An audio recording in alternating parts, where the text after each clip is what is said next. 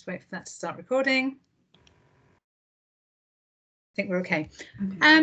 Okay, thank you everybody for joining us this afternoon. My name is Lindsay Anderson. I'm from the University of Exeter in the UK, and I'm joined here this afternoon with Joe Salter, who was one of our community partners on the Tidelines project, which we spoke briefly about earlier, and we'll talk about a little bit more in detail in a few minutes. We've also got Tim and Philip, I think, from the University of Magdeburg, who are going to be talking a little bit about their project, and we've also got Andy Dean with us, who's going to be moderating this afternoon.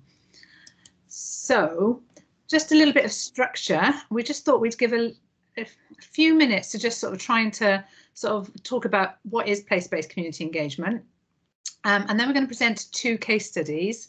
So I'm going to present with Joe a little bit about Tidelines here in Exeter, and Tim is going to talk about the project that they conducted in Magdeburg, looking at the cultural landscape of the city. And then we should have about sort of 20-25 minutes where we're hoping for a really rich discussion about what place-based community engagement is, and perhaps, you know, whether you've looked at this approach elsewhere, or if we've got any thoughts or questions about that. So that's the format. So just thinking about what place-based approaches are, and if you look these up, if you Google place-based approaches, you'll see that there are all sorts of different definitions out there. Place-based approaches and engagement are used in all sorts of different sectors and settings, but very commonly they are used when connecting with community organisations and voluntary groups. I quite like this definition here, which is from the Queensland government, which describes it as collaborative long-term approaches to build thriving communities delivered in a defined geographic location. This approach is ideally characterised by partnering and shared design, shared stewardship and shared accountability for outcomes and impacts. This is another similar but different definition. Talks about person-centred bottom-up approach used to meet the unique needs of people in one given location by working together to use the best available resources and collaborate to gain local knowledge and insight. So place-based is really, it's all about collaboration. It aims to build an understanding of a place from a local perspective, and place-based approaches are usually also asset-based in that they seek to build on the strengths, capacity and knowledge of everybody that's involved. So within the higher education context, place-based community engagement is generally seen as a long-term university-wide commitment to a specific university or geography. Place-based partnerships are generally driven by a geographically defined community need, and they can offer opportunities for members of the public and for communities to actively contribute to research and innovation projects that impact upon their own lives. This could be anything from flood mitigation, reducing air pollution, or improving access to healthcare, anything generally that is, you know, affects them. Place-based community engagement can provide a powerful way for universities to connect their campus with their community neighbours and to foster a positive social transformation. Typically, projects may emerge in a number of different ways. They may just grow organically from an individual researcher or a faculty, or from an existing relationship with a specific community.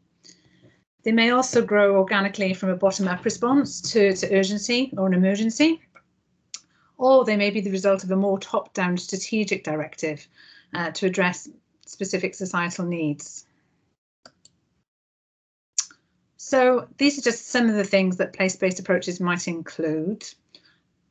Always meaningful engagement, not just tick box exercises, but, you know, engagement that probably means something. And then through that, identifying and working on community priorities, responding to complex, often interrelated and challenging issues. Looking at collective and collaborative action and partnership with communities, so sort of doing with communities and not on or for them. Focus on building on the community's strengths, capacity and capability building. There's normally a long-term focus, so we're not talking about one-off short-term projects normally, you know, we're talking about long-term vision with long-term investment. And they often use quality data and information to help guide decisions. And this is normally sort of rounded off by an appropriate governance structure. So this is quite a nice depiction of a place-based approach. It depicts the cyclical nature of the process, or the cycle of integrated learning. I think they call it somewhere. There you go, cycle of integrated learning. So it includes finding a shared vision, building a plan for change, enacting the plan, but also reviewing and renewing it, and also sort of growing an understanding of the place in which you're working. So Tidelines is an example of a place-based project which emerged from the interest of two people really in Exmouth, near Exeter in the UK. And I just think this is a really nice example of a place-based approach. So Tidelines had links with the University of Exeter and started building relationships with organisations, schools and environmental groups along the Estuary in 2018. So I don't know whether you can see my pointer here, but this is Exeter. This is where the university is. The River Exe rises up here somewhere near the North Devon coast, comes down through Exmoor, and this is the estuary, which comes out here in Exmouth on the south coast of Devon. And in 2020, we formalised the collaboration between Tidelines and the university through the Socially Engaged Universities project, with Joe, who's here today, and his partner Anne-Marie being employed as community engagement managers on the project. So Tidelines has been exploring how the university can work better with communities, how we can share knowledge and research and be better informed by the real needs and interests of communities. The project brings together knowledge about science, arts, crafts, history, place and nature, and makes connections between different ways of experiencing and understanding the world. They've created multidisciplinary activities and events to develop collaborations between the communities and the universities, so that's academics and scientists. And these activities have helped people sort of think about the estuary and celebrate what's happening, but also think about specific research questions and things that they feel are priorities for them and things that they want the university to help them respond to, specifically in the area of climate emergency. I'm here, Lindsay. Okay, right, Joe. Do you want to? Do you want to take over from here then? Right. So yeah. Whereabouts are you? I can see you're on a slide that says Ames. Yeah. Yeah, you happy to take over from there, Joe? Okay. Well, hi. In case you don't know me, I'm Joe Salter, artist, illustrator, and Tidelines coordinator. Our aims, our motivation as an organisation or as a group began primarily as response to climate change, the wish to create community discussion, resilience and adaptation, and also to celebrate where we live. Let's see, what does it say here? Yeah, encouraging dialogue about the estuary and how it's changing and it's affecting the effects of changing biodiversity on the entire ecosystem, and to facilitate university research to feed back into a dialogue with the communities. I mean, it's a process in which it's just quite a long process over a period of time of community engagement, which initially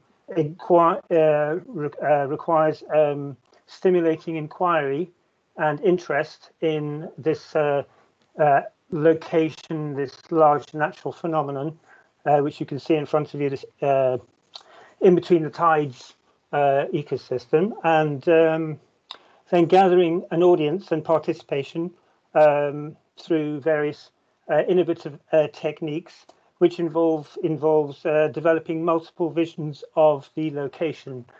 In other words, it's a very general, pulling in people from all different strands of life who in one way or other are affected by the estuary and therefore are likely to care for it in the future. And then the next part of the process is to take it through to developing dialogue with the university, which is grown out of the community itself. And these can be taken further forward into research questions. Now let's see what it says here. Yeah, raising questions and co-designing research, which is what I described. We're trying to develop, yes, a blueprint for these kind of collaborations. Our background is in the arts and sciences, and innovative ways of, if you like, stimulating those discussions and broadening the visions of all participants in the process. Key to that would be that communities have got a great deal of knowledge about their local area, their observations, their use of it, and therefore this is a two-way dialogue. And yes, community resilience and adaptation I mentioned earlier on. The attitudes to climate change have changed. Well, they appear to be changing, but slower than you might think in the last 2 to 3 years. So from the inception of Tidelines, the creation of Tidelines to now, it's a moot point about how much more discussion, how much more public awareness has grown over that time. For sometimes I think it's great, sometimes it's not so great. So moving on. Yeah, these are kind of the primal questions that Tidelines is based on asking. What do we want to know about our changing estuary and coast in the past, the present, and the future? How can we celebrate and learn more about the ex-estuary? And how can we be active in responding in our communities as individuals to the environment and climate crisis? So the first part of that process is a celebration, if you like, a focusing on an object that's in the estuary itself, which doesn't necessarily have such a huge focus on it every day. So it's not something that people know a great deal about, even though they live around it. So taking that through. So the first part is getting those questions, is getting that feedback, is finding out what people want to know, what people are curious about, what issues they're concerned with. So, what was I? Yeah, sort of getting to know your home. So, yeah, we had a series of events planned for the year before COVID came along, and these involved lateral activities or combination activities where you might have a film or a book discussion or a show, you know, an outdoor screening, and combining these events in order to again raise the main topics around the estuary and to find out what people thought. So COVID, hello, we decided to do what so many other people do, try and make this work online, and we found that there were both advantages and disadvantages to this. Perhaps the main advantage would be that people did have online became more important for people, therefore, and they had more time on their hands, and also potentially more connection with the natural world. So, so it wasn't all negative. So we created these online activities. They are much the same in the sense in terms of themes as we would have been doing live face-to-face in those activities we had planned. They are, as you can see, designed to appeal to a broad range of skills. It's a kind of fundamental teaching technique, if you like, because not everybody wants to write and not everybody wants to draw. So you have all these activities, and they were some taxing, some not so taxing. There was a diary, there is a mapping activity, or a simple photography activity, and asking questions very specifically. You could ask questions that you didn't know about your estuary. These can be fed back through the website, so they help to build up a collection of all of these activities. So it really started to build up a picture of how the estuary what people's estuary interests are. Can I have next slide? Yeah. Connections. Yeah, throughout that time throughout the year, we built up as many connections as we could through a variety of different means. Partly through inviting, creating events or online events, or occasionally, when it was permitted, small group events in which academics and scientists, marine biologists were invited along to join a group, a discussion group with members of the community. We covered a number of different subjects, including water quality, the changing sea temperatures, just two examples there. Let's see, what do I got here? Yeah. So public group themed events. Let's see, which slide is this? 1 second. Sorry, Joe, are you all right? Yeah, I'm just trying to see what my notes were on this particular page. Oh, okay. Sorry, am I going too fast? No, I don't think so. Yeah, I would just say that we ran a number of activities. I mean, there's too many to mention, really, over the year, in which we brought people together in various different ways. There were online discussions, as previously mentioned. One on the water temperature, for example, which is there was a 12-hour online event in which we invited.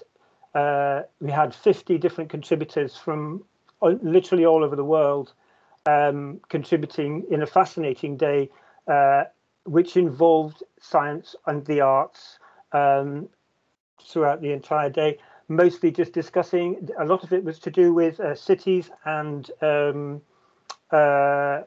mitigation activities, like the planting of the erosion in estuaries, basically, for example, in the Sundarbans in India, or is that Bangladesh? We had discussion events where we put out, for example, Rachel Carson book, in which we brought together 100 members of the community online, but also in little groups of 6 to discuss a book which raised the enthusiasm through the local people's enthusiasm for marine activities, marine issues, along with other marine biologists. And this created a very fertile discussion around this book. Trying to think other ones. That's just 2 examples. There are quite a lot. Yeah, we invited people to also from the community to contribute blogs to our website. If you get a chance to look at our website, it's actually very diverse and very busy. So just to give you a general picture, we are pulling in all these connections from the community, from different experts in their field, and at the same time raising questions. Now, those are the 5 activities that were online. To try and create something in the real world, we developed this box which could be delivered by bicycle. The estuary is not very big. You could cycle all around it in about 10 hours. So these could be delivered all around the estuary for people to do. And again, this is one of the advantages, or perhaps making the best of the COVID situation, because these could be given to people. They could then do these activities at home, which they then fed back to us. And what you're looking at there is there's an almanac in front, which is a diary, which you could write down your observations either now or in the past of specific dates and events. They were fascinating. Then there's the questions, which is questions which things you simply don't know. It's wonderful how much we don't know, asking people to feedback their questions. We had many of those and huge discussions about that. The next one is your estuary map. Mapping is, if you like, a kind of symbolic of the diversity of vision that people have about one thing, that they cannot draw a map that is the same without expressing themselves. So we have got a huge variety of wonderful maps, which again tells us how people see it. Whether you're a fisherman, whether you're a swimmer, whether you're a sailor, whatever you may be, you will have a different vision of that place. And there are other things in there too. A Letter to the Sea invites people to express their feelings about the sea. Now that estuary box plus everything that came on the website and came from those same activities was brought back together, and eventually we presented this around the estuary in 2 events, in which you can see before you in these photographs. These were put in very public locations. The estuary has a cycle path all the way around it, so there's a constantly moving groups of people. So we were very exposed to public, and that was fantastic after all this time. And it was great to see just what a difference that makes when you can actually talk to people. And the discussions and feedback were amazing on that day. But this is, if you like, the full stop on this part of the project, because although we will go on collecting data and collecting how people feel, it's quite clear in some cases what the questions are that people are interested in, and these have risen to the surface quite clearly, which gives us a guidance on what we should take forward into the future in our collaboration with academics, the scientists, the university and the community in some form of citizen science or citizen generated question research. And I can give you an example of this that is currently off the starting block. It has started, which is to do. I do want you to tell this, but can you just do it really, really quickly? I'm just afraid that we're going to run out of time. I'm so bad at this. Yeah, very, very quickly. Yes, we're running a project on water quality at the moment, which has already had its initial meeting, and its partners are gathering from the community, from other organisations, from the Rivers Trust, from the Environment Agency, all together. And this will be a community-led, community-acted process in which the research is done by the community individually in using all the latest kind of innovative techniques, which will be of great value to the Environment Agency and other people interested in water quality. Is that it? Brilliant. Thank you ever so much, Joe. There's a couple of images here as well, but I'm not going to dwell on these because they basically sum up the process, and they are available in the toolkit. So I'll just show you them because they are beautiful images, but they basically sort of sum up all of the different activities, and again sort of show the cyclical nature of the process that Tidelines has been going through. But that's basically it. Just very, very briefly to sum up, what's next for Tidelines? We are going to try and continue to develop and expand the Tidelines community. So that means more people along the X trying to feed into this process. And the feedback sessions that we had last week were very indicative that people really do want this to continue.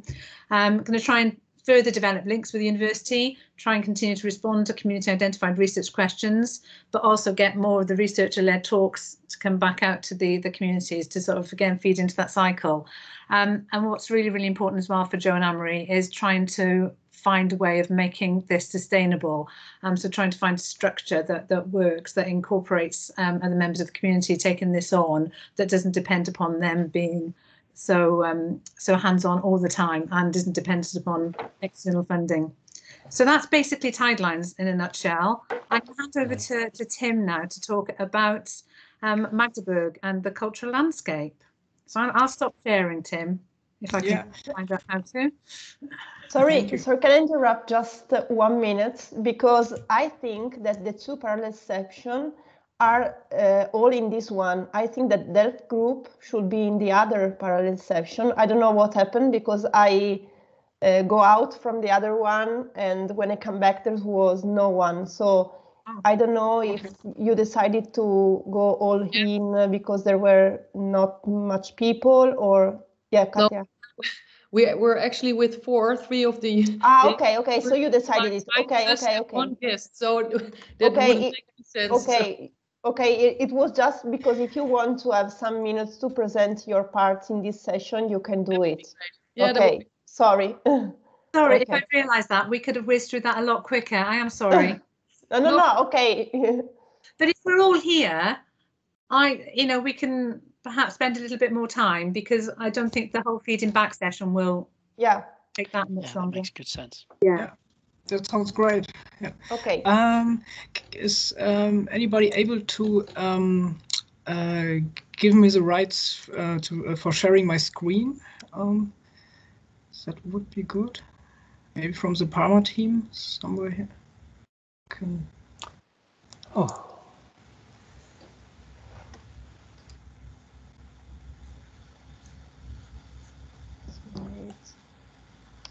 Okay, great. That works. Are you able now? Okay.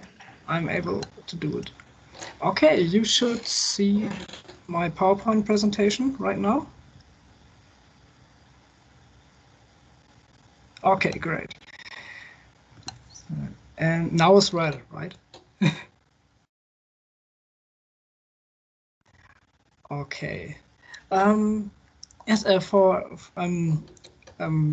for everyone who don't know me, I'm Tim Flügge. I worked as a researcher at the University of Magdeburg in the Socially Engaged University project. I'm very pleased for the opportunity to give you some insights into the community university partnership we set up here in Magdeburg, and I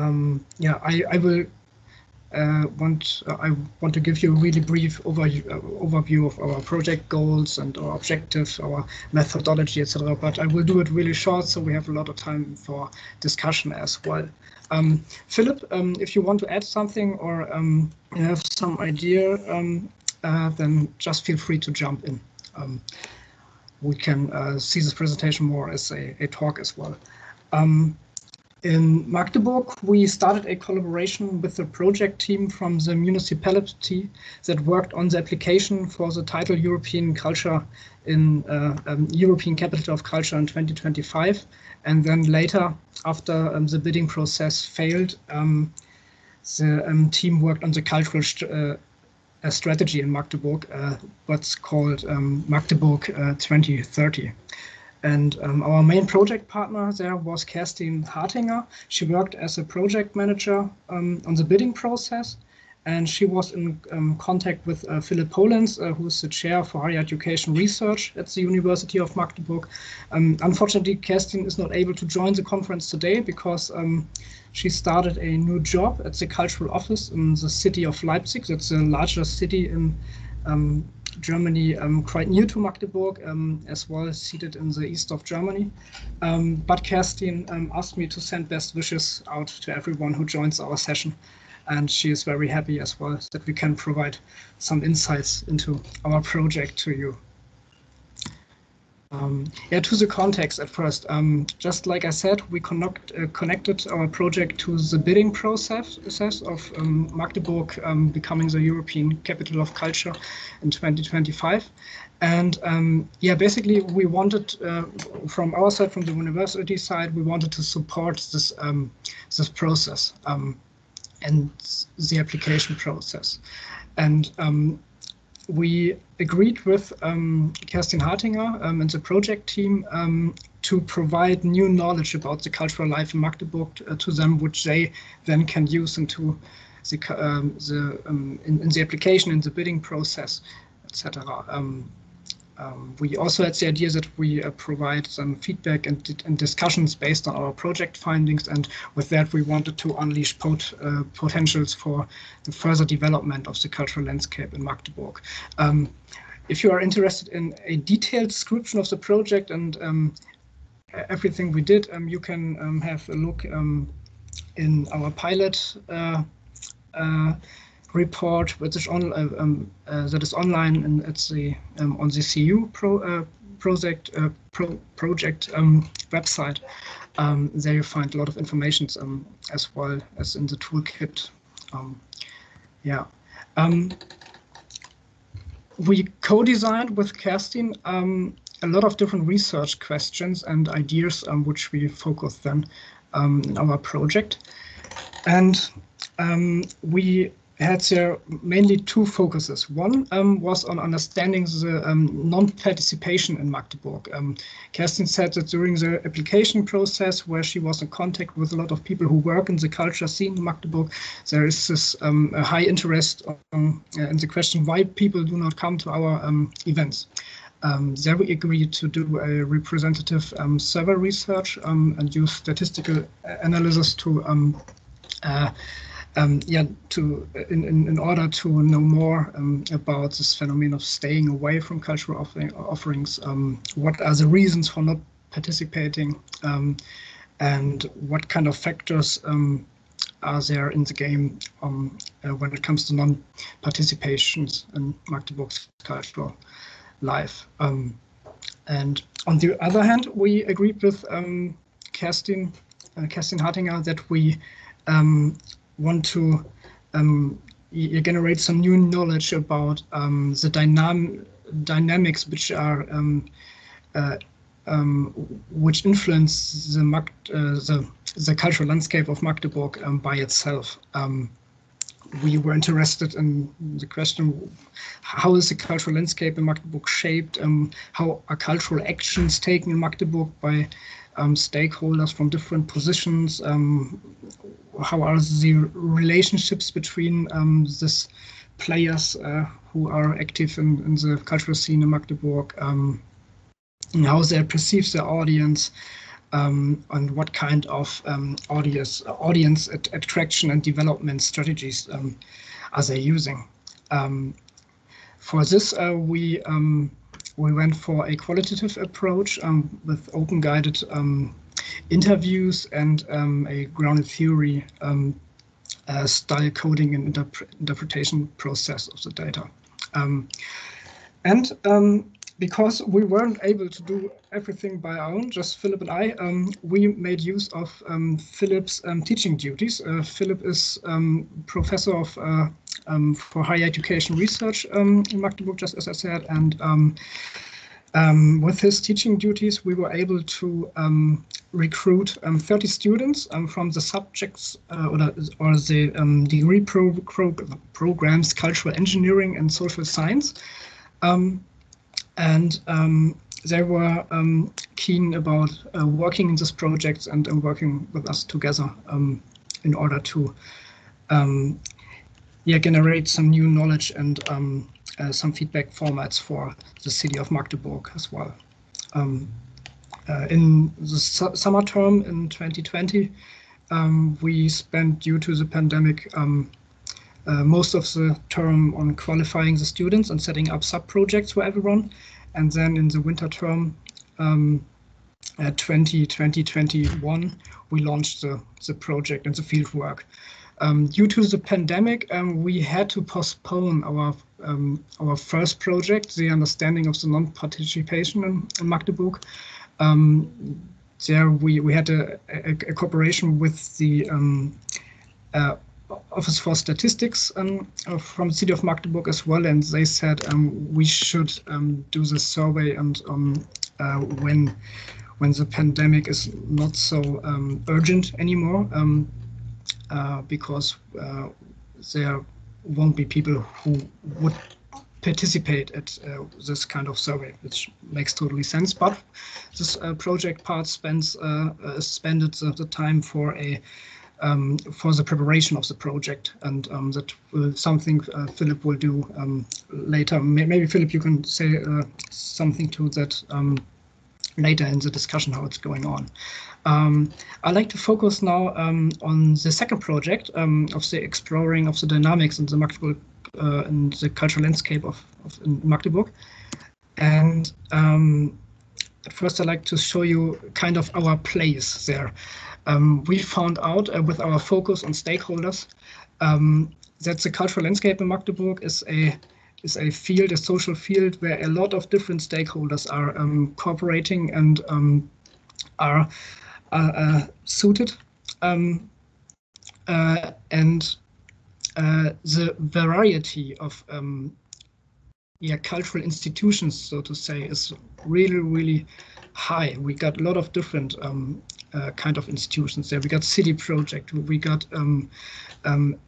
education organizations, we got artists, we got unions of artists who are organized, we got subcultural associations, we have different policymakers who are connected to the municipality. Then we have a lot of private establishments in the field of culture, etc. Funding, supporting agencies, and all these different stakeholders and actors there are playing the game, I would say, of the cultural landscape in Magdeburg. And in our interviews with the stakeholders, we were able to find out a little bit about this dynamics in this cultural landscape. And in our first interview, it was told, I brought you this quote, you have to imagine that in the cultural scene, in my opinion, everyone knows everyone in Magdeburg. Yes, so everyone had contact with everyone because everyone has also asked everyone for help somehow.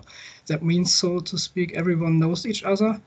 But of course, not everyone likes each other. So you have, so to speak, always people who are somehow envious or some certain stupid reasons that, for some certain stupid reasons that should not actually exist. So we got interested really in this dynamics.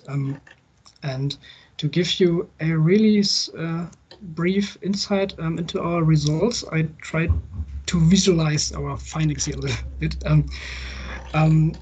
In short, we found that we have a really complex network structure in the cultural landscape in Magdeburg, which is characterized by a lot of tension. We have there different groups of belongings, so to say, different bubbles of stakeholders with their own goals, norms, competences, and understandings of culture as well, and of course what culture should be.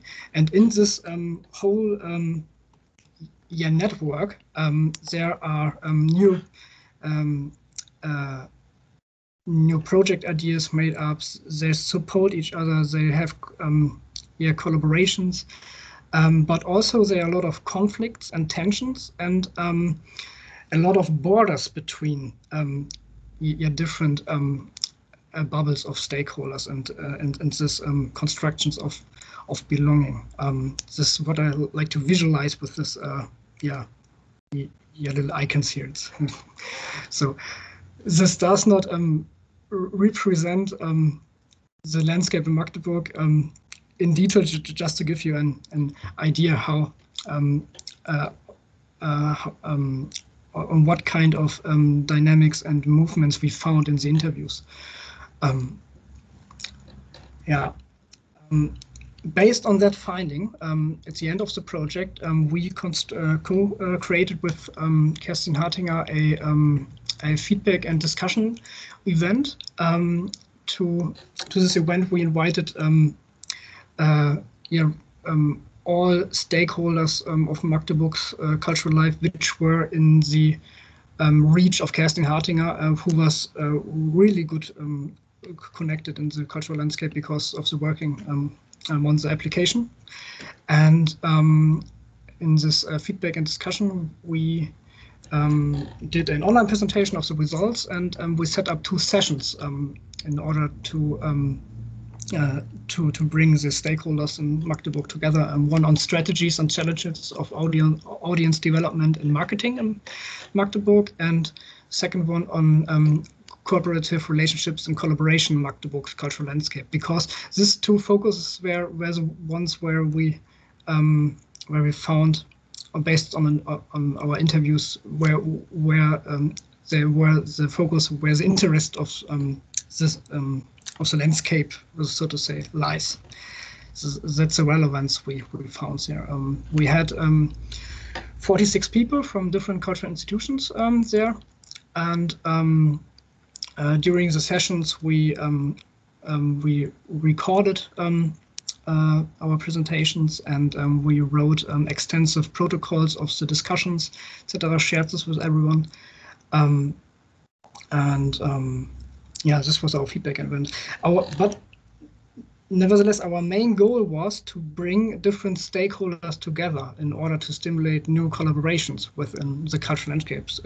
Because of this borders and conflicts and tensions we made out. So this was our idea, to create a opportunity from a neutral position, so to say, from the university to bring people together and maybe enhance with that the possibility that new collaborations will come up in the time after the project.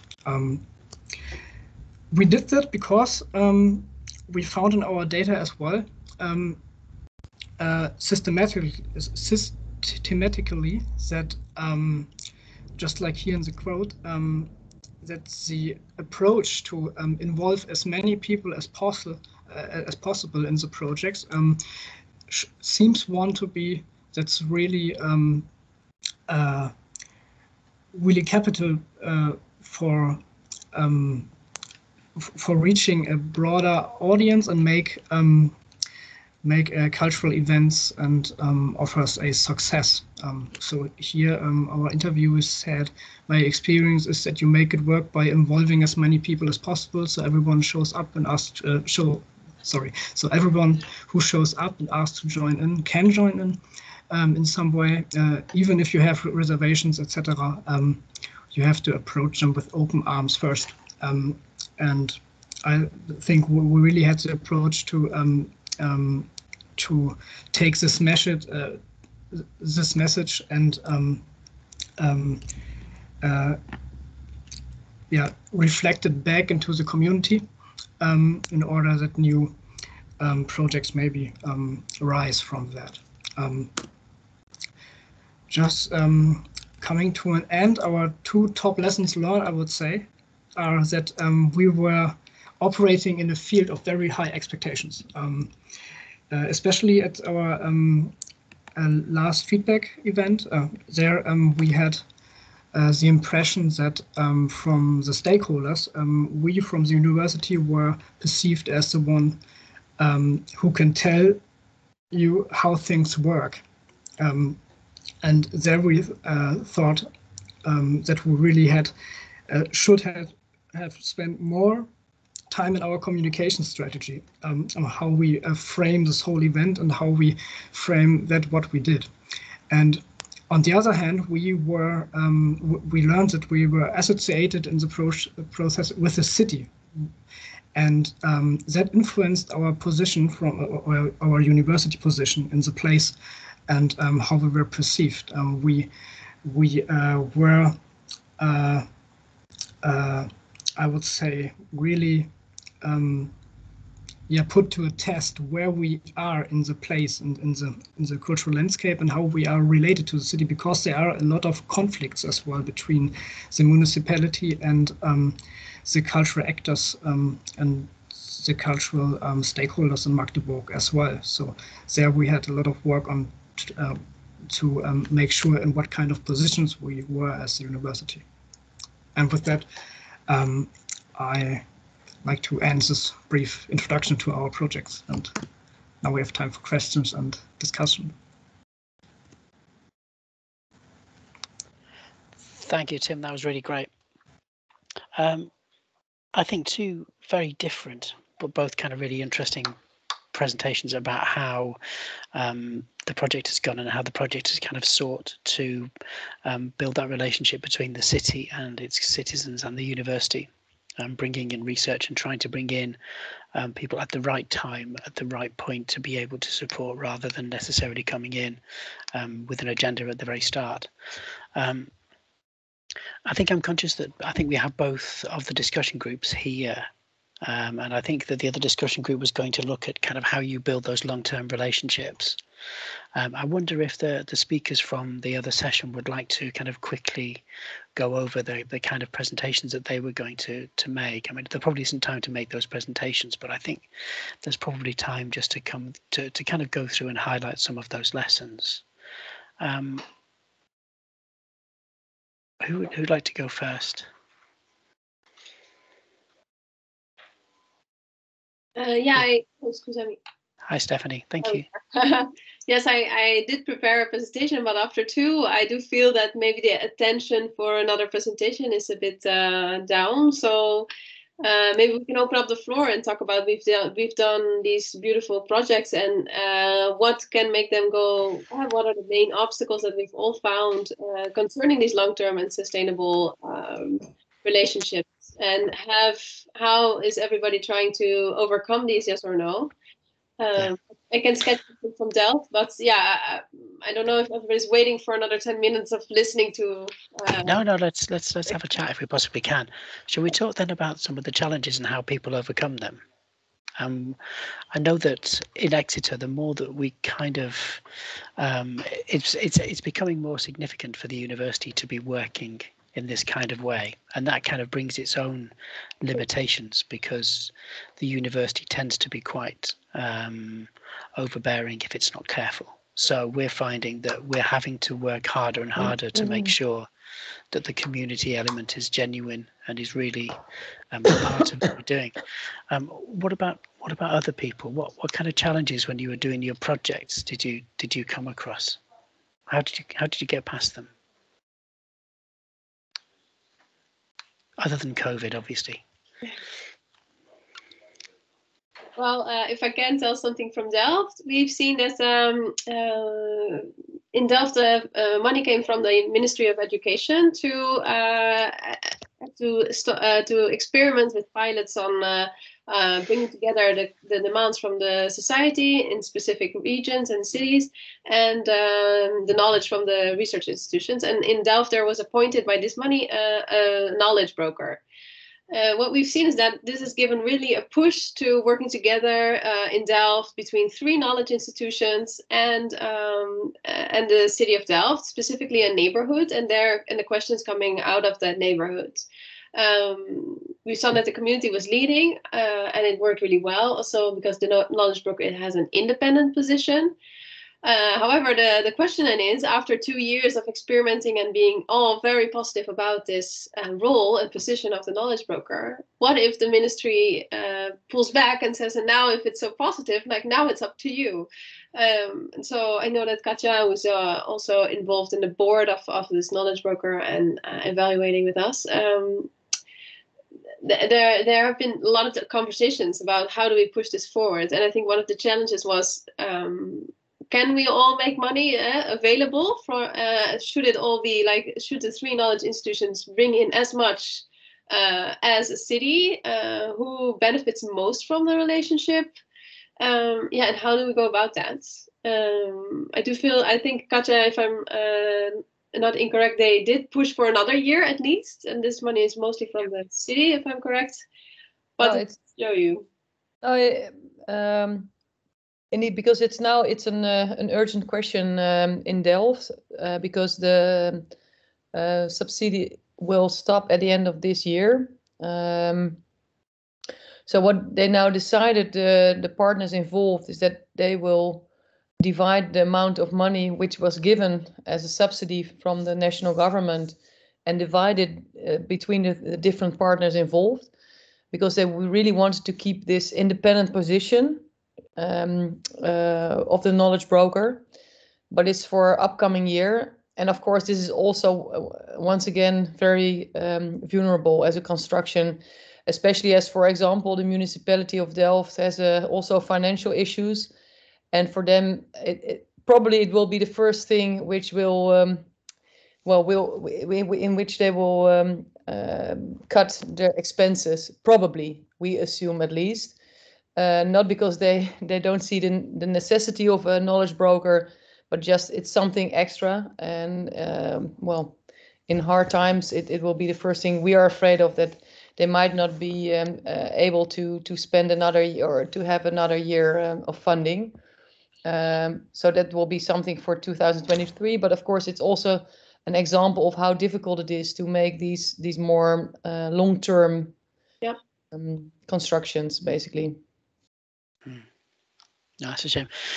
What about other people? Are they kind of in similar positions to that? Does that ring a lot of bells?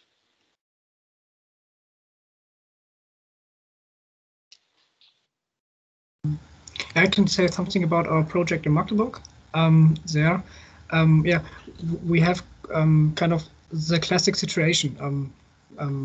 My contract ended, and now the main worker for the project is gone. But we made use of Philip's teaching duties, and this is something that will stay with him in the University of Magdeburg. And so it's really up to right now to Philip's engagement and his connections to the city, and with that we can continue this partnership, even if Kerstin Hartinger is now in a different city as well. Maybe Philip, you got some new insights into the project. We were in touch with different departments from the city who were interested in collaborations, and the main vehicle for that will be, I would say, the teaching and maybe further upcoming projects.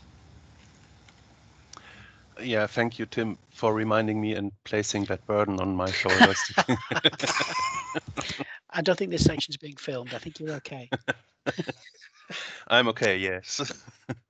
No, the thing, what maybe needs to be added to this is the importance of the whole thing for the development of Magdeburg as a city, because it's a city in transition. It is part of the former GDR and has seen lots of severe losses in terms of economic power and so on and so on. And that also led to a loss of social capital, which led then to non-participation in cultural life. And we think that stimulating cultural life leads to uplifting social capital, then leads to uplifting economic activities and so on. So it's more than just revitalizing theaters or so. It's also a part of stimulating other sorts of activities in a city which is still in transition, right? And this is why it's important beyond what we do with the specific view to the cultural activities as such. And this is why we as a university and the Department of Humanities in the university is engaged with this.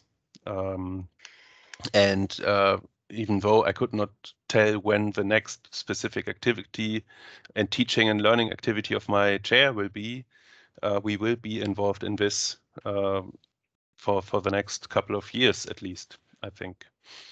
Right? I mean, you know what it is like when you work in a university. There are other duties which are coming across, and when things which you don't have any funding for are getting a bit out of sight, but still it is, as I tried to describe it, it is an extremely important part of our research activities. And when I say our research activities, then I'm speaking for the whole university.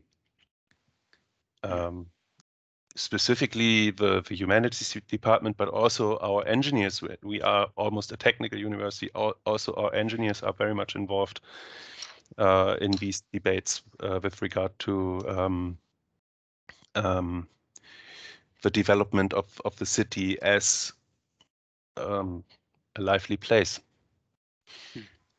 I mean, and really on that theme of kind of a lively place, how many of the projects closely involved students in their delivery?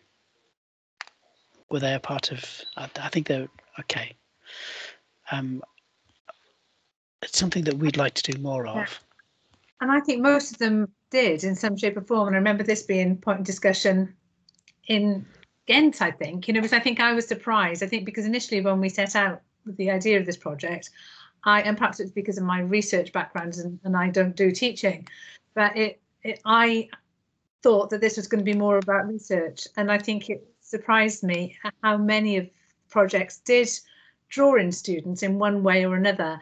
And I think that is quite important as a lesson, because I think that in order to continue most of these projects, and I think at the point that I made this morning, I think looking for ways to embed teaching into the projects is really key, because I think students are, you know, and again, getting back to the fundamental point that whatever we do in terms of community university partnerships, you know, it's got to benefit both partners. And as an institution, the university is not going to be able to sustain anything that doesn't benefit either teaching or learning. And I think through teaching, we've got just that one mechanism that we can continue to engage with groups, for external organisations. It provides some longevity from one year to another. We can look at ways of embedding projects and making them run from one year to another. And I think probably students are our best resource in terms of looking at the sustainability of most of these projects. Does that make sense? It does. It does. And I guess it will be around about how do the partners ensure that that happens, because students by their very nature are quite transient. They'll be with us for say 2-3 years, of which they may only have certain parts of their their 3 years when they will be available for doing community work or working in volunteering in different ways. There's quite a lot of pressures on them. So how do you actually do that? Lots of students coming behind them. There will. There's a programme that allows that to continue from one year to another. Yeah. I think it was Katia that I heard talk about relay projects. Once was it relay projects or something like that, Katia? That basically, one student starts a project one year, another student picks that up and continues it the next year. Is that a Dutch thing? Yeah, we try to set up indeed a relay in also with different institutes, and different levels of students' background. So from lower vocational educational programs up to universities. But well, at the end, it still is difficult, basically, to have students from different institutes and from different levels to have them to have a good relay build up. But it was quite successful. But unfortunately, we couldn't have it the whole set up due to Corona. So what we're trying to figure out for next year again. But this relay or working together on thesis projects, that is basically for us the ways in which we can work together with students from different areas and institutes, because it's the most practical way, basically, where you can where you can organize students working together. That's a good idea. Are there any more reflections on the pilots that we've heard? Alexis? Well, maybe not really on one of the pilots in particular, but just on the involvement of students. Although I, of course, agree that involving students is a good way to make some projects more sustainable, but they are also maybe sometimes too often perceived as cheap resources that we can use. And as I think Katia already mentioned, it's not always easy for practical reasons, specifically if you work across countries with different universities with different educational objectives. So that's not always easy. That's one thing. But also from our faculty, where we, some of teachers, not me personally, but a colleague of mine, works together a lot and gives students assignments to also work with vulnerable populations in specific neighborhoods where there are complex issues to tackle. And one of the drawbacks is also that often these students go out in the field, they organize focus groups, interviews, stuff like that with vulnerable groups. And sometimes afterwards, some individuals that have been interviewed feel that they are left or that the students come, they do their thing for 1 year, they write their master thesis, and then it's finished and then they disappear. And people are still left out there with their problems. So you see, this sometimes also creates the thing that academia is also sometimes opportunistic, where they use people to do research, to gather information, but there is always that moment where it stops and where people feel like, yeah, where are they now when I need them? So this is, I think, also something which we should think about when when we launch projects together with students. So they can certainly have an important impact as well. But we should also keep in mind that it's not only about making sure that students learn, but also carefully and ethically think about the impact that they have when they go into the field and work with real people with real problems. So that's just one comment. Yeah, Lindsay, and then Tim. Sorry, just briefly. Yeah, I suppose again it comes back down to managing expectations, doesn't it? You know, and I absolutely agree. The whole sort of parachuting in and doing short-term projects is not in any way, shape, or form good. But I think when we are working with students and communities, it's managing expectations of both sides and helping the organisation understand the limitations of students, not just in terms of their capabilities, but their longevity. But yeah, and just trying to make sure that both parties understand what's in it for them and what the long-term implications are. Tim, you had your hand up.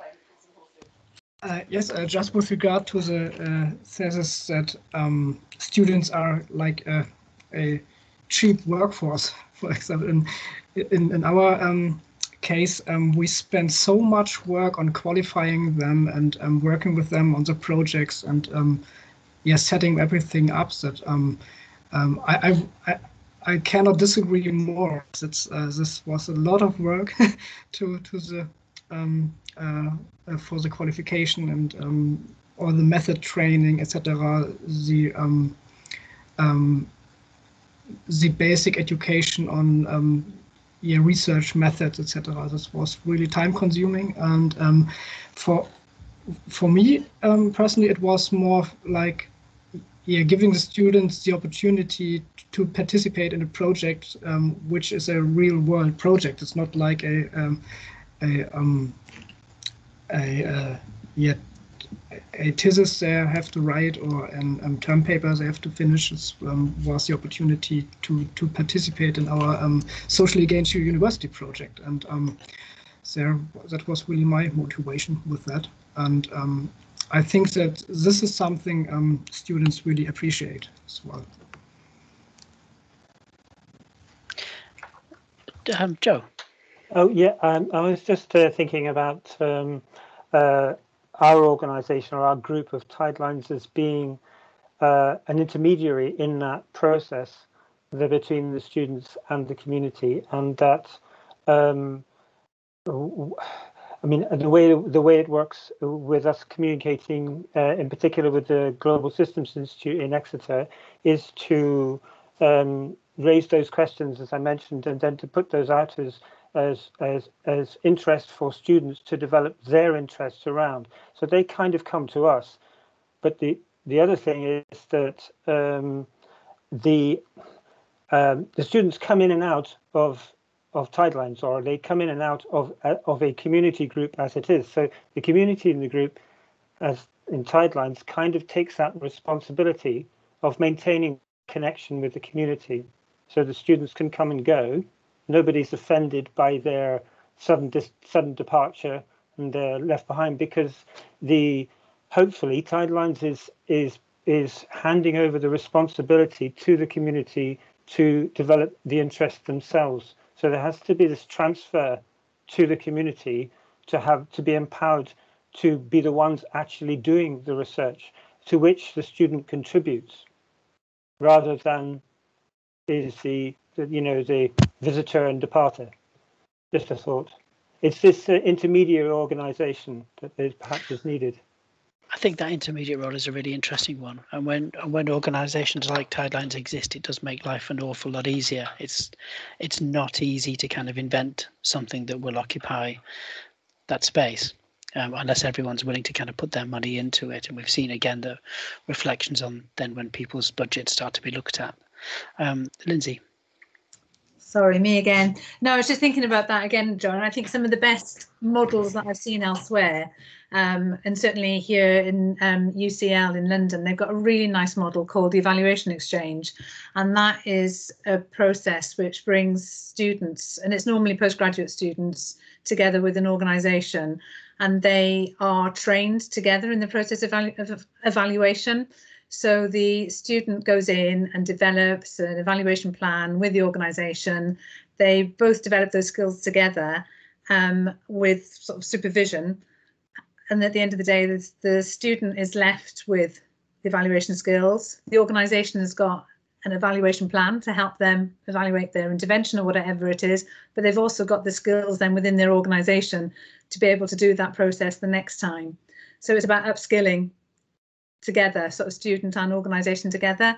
And I think that's a really nice model. If you know, you can find something else sort of in that sort of ballpark, I think it works really, really well. Thank you, Lindsay. Is there any more reflections or kind of questions or statements that people would like to make about how the projects have gone? Or do they have any questions about how others have managed to overcome problems that they face?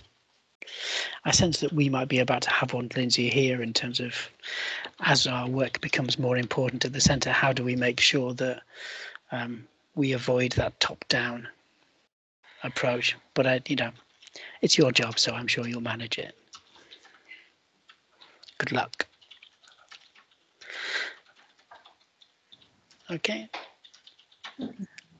Okay, then I think that at this point we are in a plenary session because all of us are here, and at this point I think that the moderators of the first and the second parallel session could report the main results from the parallel sessions, and there won't be need for this last parallel session to make a report. I think we will go straight after Mariana for the first parallel session, and Alexis, I would straight go to the lead conclusions, if you all agree. Yeah, okay, so I give the floor to Mariana for the first parallel session on trust, and then Alexis. Yeah, if Ermelinda can make me administrator to share my screen, please.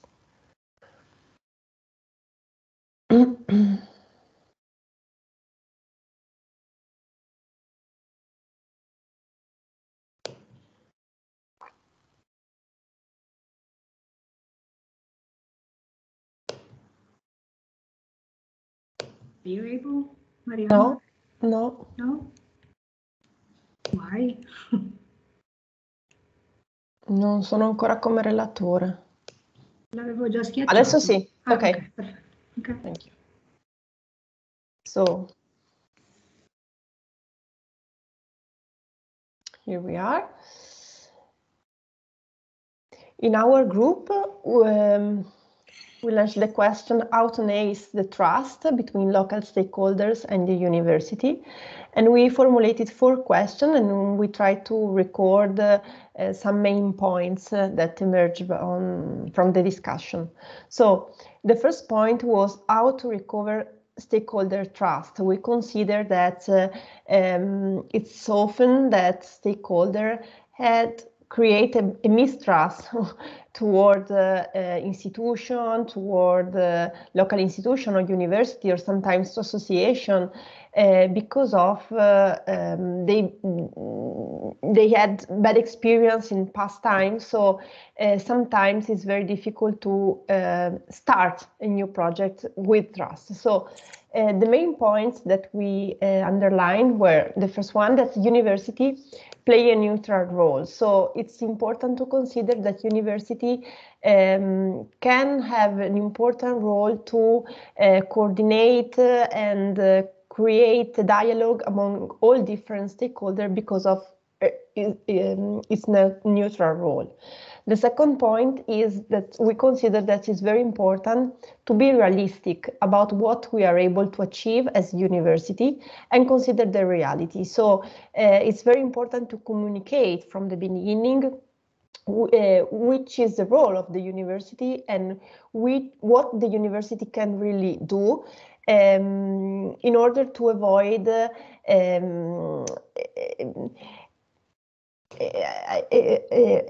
false expectation from the partner. So it's very important to define from the beginning which are our capability, possibility, and what we can do.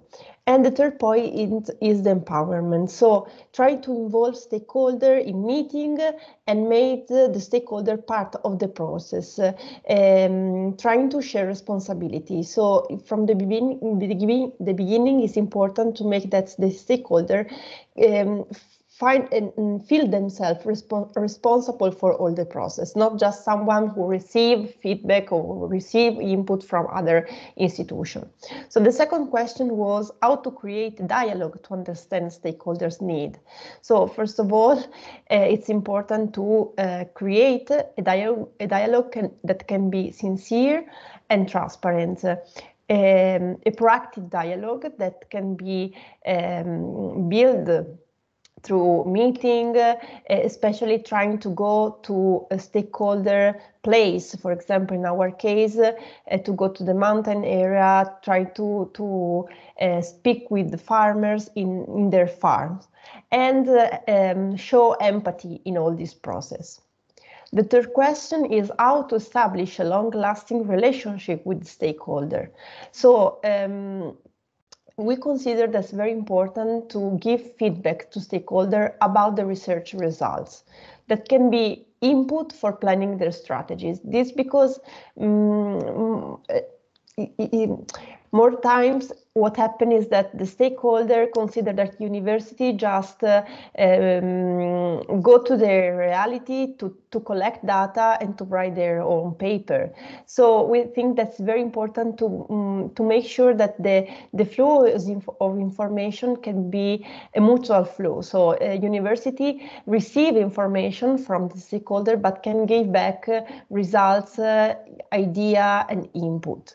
And it's also important that the output that the university can produce are very concrete outputs. So to help stakeholders to understand that can be useful to maintain this relationship for their interest. The first one is what tools can be provided to the students for a deeper understanding of the stakeholders' need.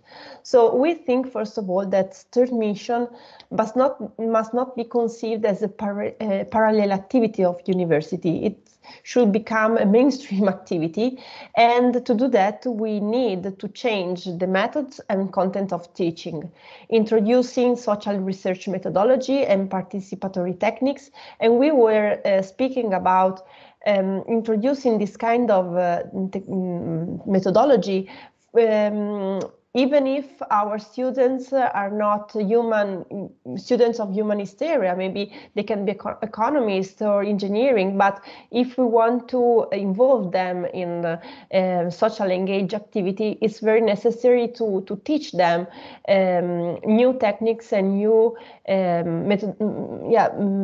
social research methodology. And it's very important to emphasize participation and critical thinking. So our university, especially the Italian one, is very frontal-based university. So students are not very used to participate, to ask, to reflect all together. So it's very important to change this kind of methods and involve them from the beginning in all area of university. Okay, these are the main points, I think.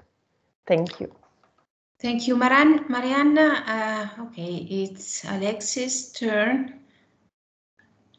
Okay, thank you. I did not make nice slides, so I'll try to do this just by talking to you in as a person. So basically, our session was about intersectoral collaboration, which is a mouthful, and refers to a pilot project that we conducted in the city of Ghent at the Keizerspark, where there is a lot of nuisance caused by, where there is a nuisance caused by some youth that are also sometimes involved in criminal activity. So basically, we brought together different types of stakeholders to discuss this issue and to discuss how we can tackle this problem at the park. So we brought together police, representative from the prosecutor's office, staff members from the city of Ghent, youth association, and health professionals, and of course researchers. And so the idea was, okay, how can we tackle this problem?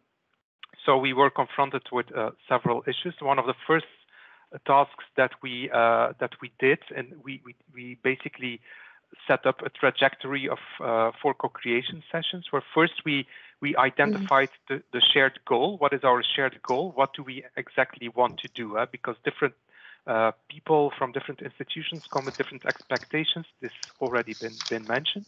And then one of our first actions was to develop a brochure that explains basically how every organization works. There was a lot of misunderstanding about between stakeholders because they did not knew or were not aware of how each organization actually works. So the brochure was the first specific action.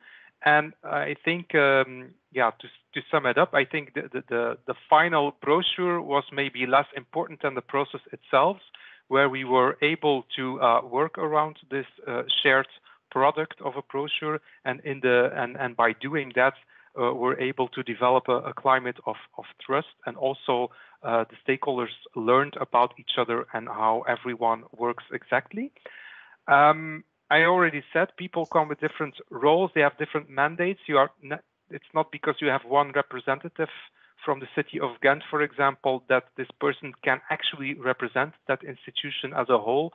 So it's all about getting clear what this person can do and what this person actually wants.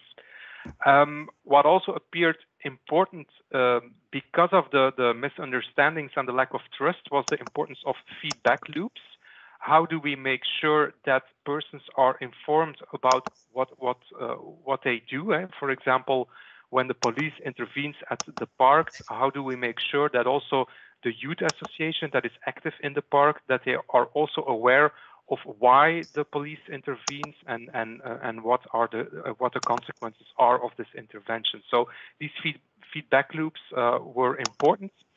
There was also quite some debate about the sharing of information, and since this is about specific individuals, specific youth, there were of course all kinds of confidentiality issues, and that is where we then basically decided, well, we need to work on 2 different levels. The one is basically developing a formal protocol that allows organizations to share information based on a legal base. This is a long-term aim. We could not solve this in 8 months' time. This will probably take years to achieve that, but it still is an important one. The other one, and this was, I think, more easy to achieve, was basically sharing information on a more informal level. And because of the fact that a climate of trust was created, participants said, well, now there is actually quite some even confidential information that we can informally, between the lines, as they call it, share with each other. Involving end users, in our case, the youth themselves, this was an issue. We did not succeed for practical reasons because it was only a very short period of time, this pilot project. But in the meantime, the city of Ghent took the initiative to interview people at the Keizerspark, even make a documentary, and in doing that, they were able to shed some light on the lives, the needs, and the specific circumstances in which these youth live. Of course, on a longer term, working with end users can be achieved, I think, by involving youth representatives, for example, but also in other cases, working with, for example, patient organizations, with people with lived experiences, and so on. During our session, there was also the question was also raised about sustainability. How do you make these projects sustainable when they are only for a limited amount of time? So also the collaboration with students was mentioned, but and also about planning collaborations to be sustainable on the long term also means that you think about this in advance. There was also referred to the issue of challenge-based learning. This is well, high on the agenda of Ghent University, but that does not mean we've referred to that in this discussion as well. There are a lot of practical issues to tackle also to involve students and to make sure that they can actually learn from these practical experiences.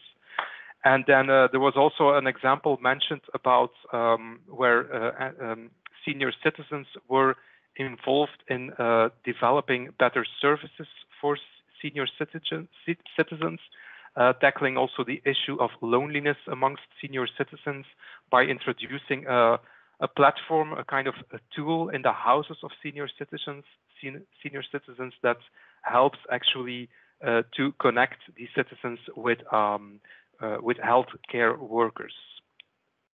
And then I think finally, brokerage has also, I think, been mentioned, the importance of brokerage, people that connect, that can connect actors in the field, for example, with youth representatives, and make sure that effectively that these projects are also sustainable on the long term. But as Katja also mentioned, this is also about funding and having long-term funding for these kind of brokers to be able to develop a plan for a longer term. So I think that's a bit it for my session. If I forgot anything, please. Okay, Alexis, thank you very much. It's very interesting to see how different pilot projects brought us to some topical concepts, and that we are sharing the same concept. After all, trust, empowerment, long-lasting relationships, neutrality of the university, resources are just concepts that are crossing all the pilot projects. And that's very interesting because they were very different, but still the main points are shared among the projects. Okay, if you agree, I wouldn't repeat the main conclusion of the third session because all of us were together, so we all listened. And at this point, I would give the floor to Lindsay, to draw the main findings and conclusions on this project and the main take-home messages we want to bring home, and also what's next? What can we do for the future? Good question. Wow. Firstly, I've had a great day. Thank you ever so much, everybody, and definitely thank you so much to the Parma team. I know that this wasn't as we'd first imagined it. It wasn't in person, but I think you've still done a really good job of bringing together some great speakers this morning. Really enjoyed both of us guest speakers, who I don't think are still with us now, but it was really good to hear from them. So thank you so much for bringing this all together. In terms of thinking through our lessons learned, that hasn't quite gone to plan for me because I had put together the Padlet and I was hoping that we could have gathered thoughts and reflections throughout the day. For some reason, I don't think I set that up properly, so I don't think people were able to access it. So what I've just been doing is I've been listening to people over the last sort of half an hour or so. I've been writing notes, but I think really none of this is going to be of any surprise to you. These are all things that have come out from the discussions that we've had. Well, first of all, through each of our outputs, I think the same themes have begun to emerge. Through each of the outputs, the conclusions have been saying broadly the same things, and definitely listening to people today, as Cecilia just mentioned, we're talking about the same things like trust, empowerment. They've all emerged. So what I've just made a list of things that I sort of picked up throughout today. And I think if we can just use this as a bit of a, shout out, what I'm going to do is I'm going to go through a list of lessons that I think we've learned from the university's point of view, and then try and think of it from the community partners' point of view. That list isn't so long, so Joe or anybody else who's here that's got, that the experience from the other side, as it were, help me out with that one. And then if we think about, what we think we want from the funders, policymakers, and other broader lessons learned. So can we just make this a bit more of a discussion? I've got my list here, but from the university's point of view, I've written trust first of all, and I think that is the one thing that has come through in absolutely everything that we've done. I've written that it takes time to earn, that people often see the university as a powerful organisation which only looks out to benefit itself. I've said that we need to be transparent and open. We need to understand and learn from previous relationships and projects. We need to celebrate successes, but be honest about when things have gone wrong. And we need to try to solve conflicts as they arise. And something that's come out from that last session, just before lunch, third mission should be seen as a parallel activity of the university. It should be embedded in our teaching and research. And I think that is something that Guglielmo tried, was very strong about getting across. Has anybody else got anything to say about trust?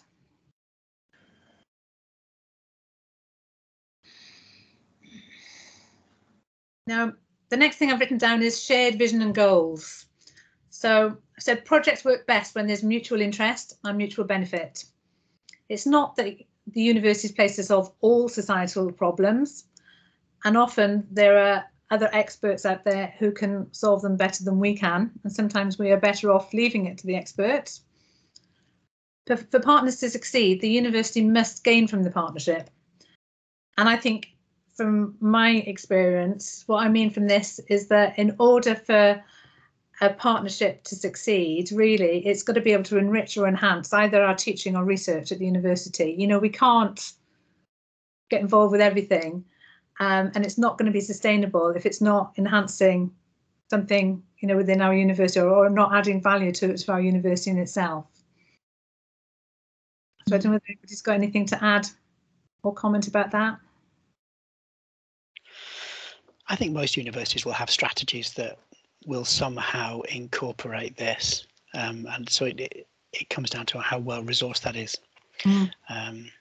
Because we've just launched a brand new University of Exeter 2030 strategy, lots of fireworks and excitement across the city, but we see that people are huge. They're one of the most important elements, and we see the place is one of the most important elements, and we see that research is one of the most important elements, but it's clear that one of those is going to get enormous amounts of emphasis and staff and etc. So it's just a question of how do we ensure that it's important that it's written down, but what are the structures that sit under that, and who are the staff that sit under that and actually make it all happen. Yeah, resources, very, very key. I've written power. Remember that the university is a large institution. It's difficult to navigate as an outsider and to find the right point of contact. University bureaucracy is usually ridiculous for those who work there to understand. Consider this from the partner's perspective. I think Joe might have something to say about that.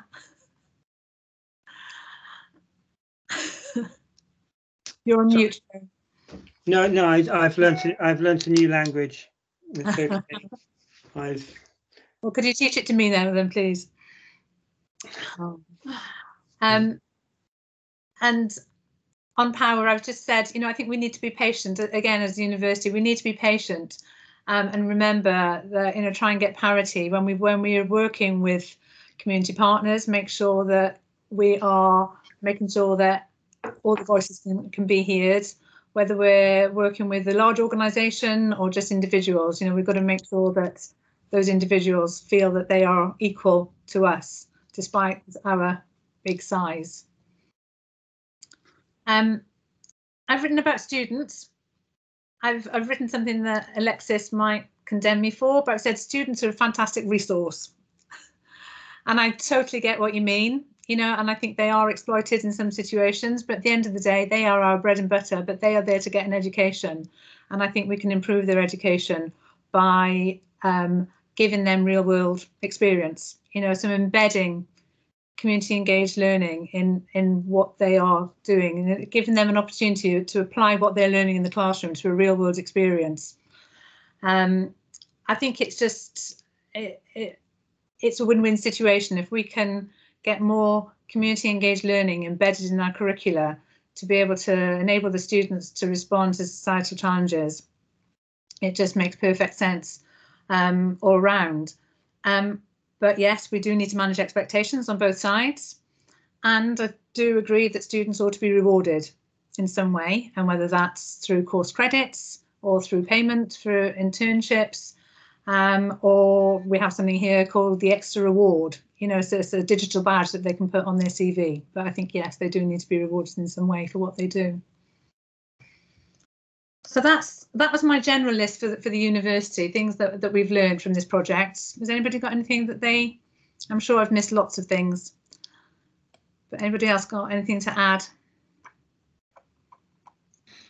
And I've just thought about community partners. This list is much shorter, I'm afraid, but I've just said the university can be a neutral convener, and I think this is something that Alexis really noticed in their projects, the power of that neutrality and how important it can be in terms of helping to develop networks and build trusts. And I think that is something that we can do more of, and certainly here in Exeter we're beginning to do more of that. For example, there was a local issue around street homelessness and antisocial behaviour, and we played an active part in being a neutral convener, and that really helped drive that project on. But again, we need to manage expectations, discuss expectations well in advance. And I think this is especially important with regard to understanding the capabilities of whether we are talking about students or researchers. You know, what are the capabilities and what are the time limitations? What is this going to mean for both sides? And I think that's something that's got to be absolutely clearly set out right from the beginning. And I've just said, in a note to community partners, please understand that while individual researchers may really want to help and collaborate, they are working within the strict constraints of teaching, finding funding and publications. And I think for many organisations, you know, they see the university again as this big organisation with lots of money, but at the end of the day, you know, we have a job to do as well. And I think sometimes that's very difficult to for other people to understand. Joe, have you got anything else to say from your point of view, what you've learned from this project about working with the university? I think that another element to working with the university as an advantage to the university, I think, is any form of public of university works and how, you know, what it does. There is just quite a cloud, I think, for a lot of people, a pre-assumptions about what the university is and does. And I don't know. I mean, how does research get presented generally outside in the public domain? And I think that I think there's I don't know if it is presented very easily and readily for the public to understand some of the extraordinary things that the university is getting up to. And it would be, so I was initially with Tidelines looking for that communication which I thought would be advantageous to the university to be able to be seen to be doing what they're doing in a more public way. They're kind of still working on that. You know, I think I often think they need a kind of a voice, they need a place, you know, somewhere where we can, in a colloquial way, just in a communal, easy way, go and find out what's going on. It's so fascinating, and yet sometimes it doesn't leak out. That's maybe a side thing, really, I suppose, but it's one of my objectives. But I think that is something that we could get better at, is making our research more accessible to publics and non-academic audiences. And I think that that's definitely something that we're trying to do a bit better, but I'm sure that we could continue to work hard with that. Well, we kind of see it on a personal level many times during the year. Every time you're in a group of people, the barriers are just coming down all the time. A group of people who live locally, who find themselves talking to a marine biologist, for example, who's really enthusiastic about their subject, and that's just infectious, and they share that love of what they do. You find out why the academics do what they do. And it's quite exciting. It's an exciting process to get into, to share those worlds, but it's about providing the spaces where that's possible, to have that crossover. Yeah, bit of an art form. Yeah, hopefully we'll get there, but it'll take time. And then I've just made a few final points around funding, really. And when I first of all go into all partners, you know, the knowledge broker. I think this is an absolutely brilliant idea if it can be resourced. I think it's proven that it definitely works. Somebody who speaks both languages and can see both sides. So I'm really keen to explore how we can look at using a knowledge broker, but in a more sustainable way. You know, with limited resources. Are there other ways? You know, can we look at remote platforms, for example? You know, to somehow matchmake. I don't know. I'm just intrigued to think about how we can broker relationships on very, very minimum resources.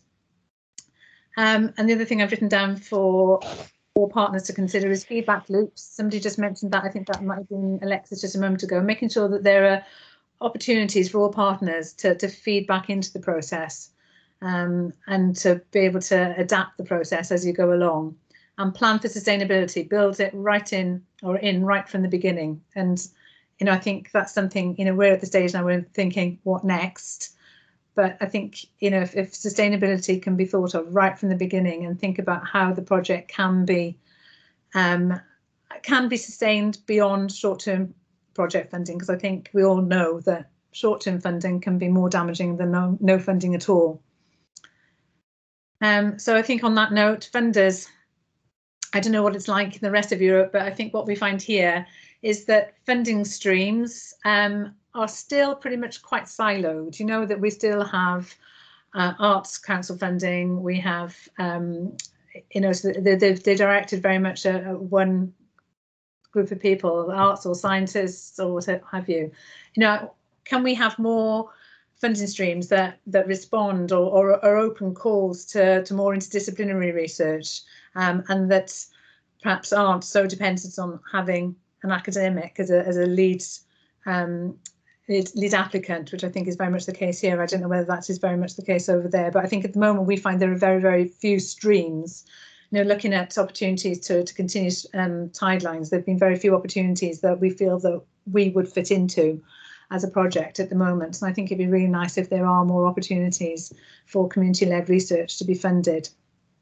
I don't know whether anybody's got any comments on that from other countries. No, and of course, not being part of Europe anymore, we no longer are able to apply for Erasmus funding, which has definitely closed many of the doors for us. But I mean, there's horizon opportunities, and it shouldn't necessarily stop other partners. So if the network is doing interesting things, then, especially as some of us are in the e-universities network anyway, then I think that this kind of topic is something that network meetings will be exploring anyway. So we can get involved. Yeah, and I think on that note, I think Cecilia, you said what next? Let's have a little discussion about what next, because I know that we are really, really keen to continue this collaboration. We had a meeting with our CAST partners a few days ago, and I don't think anybody is here that was at that meeting. But they too are very, very keen to continue that collaboration, and there's a lot of crossover. That project comes to an end in about 1 more year's time, but we are really keen, and I think the sensible thing would be to combine forces. That would make 7 partners, but I think that is still manageable, and to look for further funding that allows us to continue working in this area. There's a huge overlap. You know, as I say, I started this project thinking it would be more about research and broader partners, but really, you know, the fact is that we all see the and the benefit of working with students and the fact that students have been so integral to each of our projects, it makes sense to see if we can look for further opportunities to carry on these conversations and these projects. So any thoughts? Well, I think Lindsay, as a start, it would be great to have the merge of these two networks, and how to combine it. It could be an option that, because that we will participate in the next meetings upcoming year from the TUAS University, and then also think over. Well, I think the first next step will be to figure out on which field of area in specific we want to continue working, and then try to look for funding with I think in the Erasmus Plus we already mentioned, or we already discussed it. I think Alexis, you and from TUAS, I think we will maybe make a first round of thoughts of which call would be interesting, or on which field of area, but well, these are just some thoughts.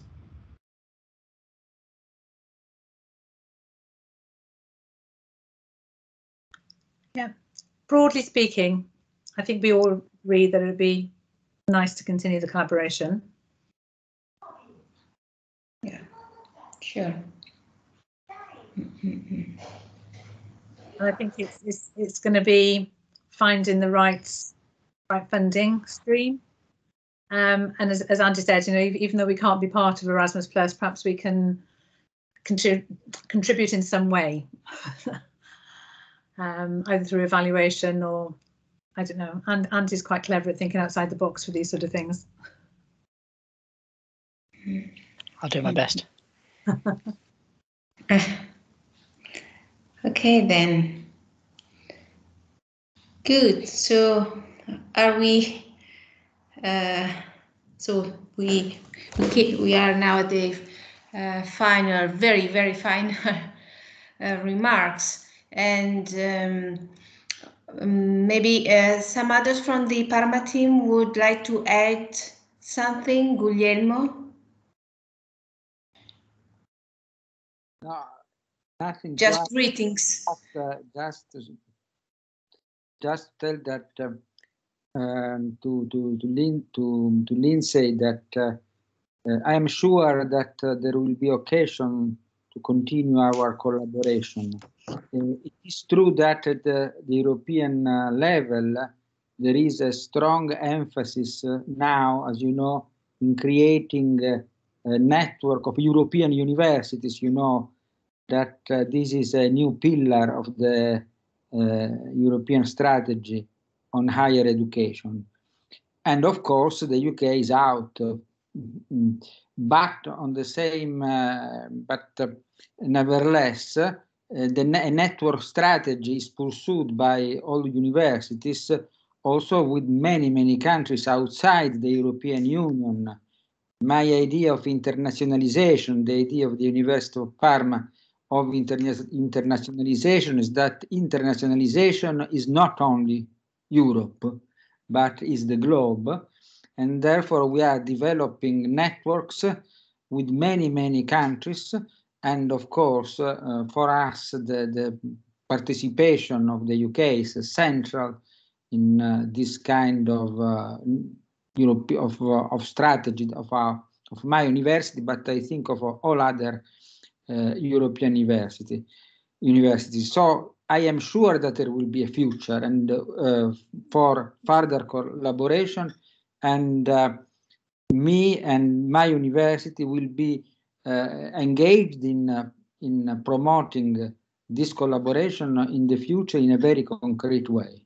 So thank you very much, Lindsay. I think that you have been an extraordinary coordinator of this project, and so I of course I mean it has been a great collective work, and I'm really excited about that.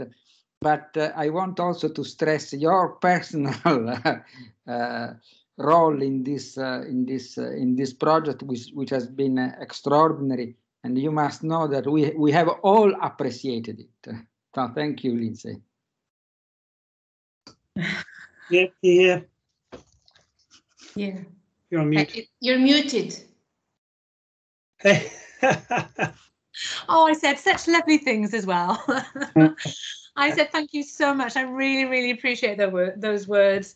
And also, you've just been a wonderful group of people to work with. I was absolutely speaking through the truth earlier when I said that when I first met everybody, when you all came over to Exeter, you know, it was so lovely to meet such a lovely bunch of people.